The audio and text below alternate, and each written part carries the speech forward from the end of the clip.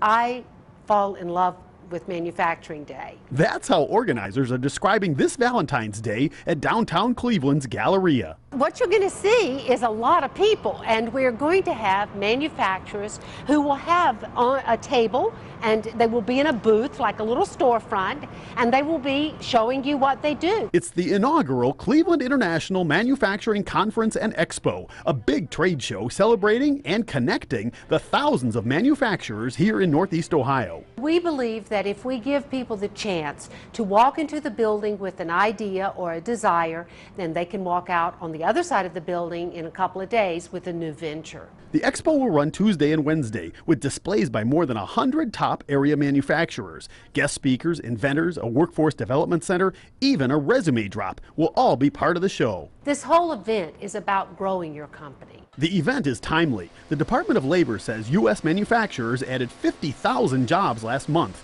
And just last week, Ohio Governor John Kasich announced expansion and 200 new jobs at Euclid's Lincoln Electric. In manufacturing in America.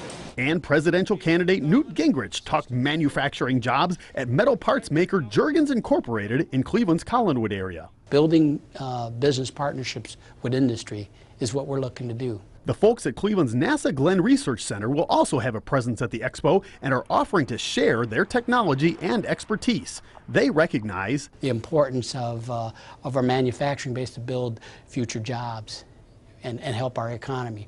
How can NASA and NASA Glenn be an important role in this? That's what we're looking at doing. NASA's even bringing an astronaut to sign autographs, but organizers say the Manufacturing Expo will be really down to earth. On your side in Cleveland, I'm Ted Cortan, News Channel 5.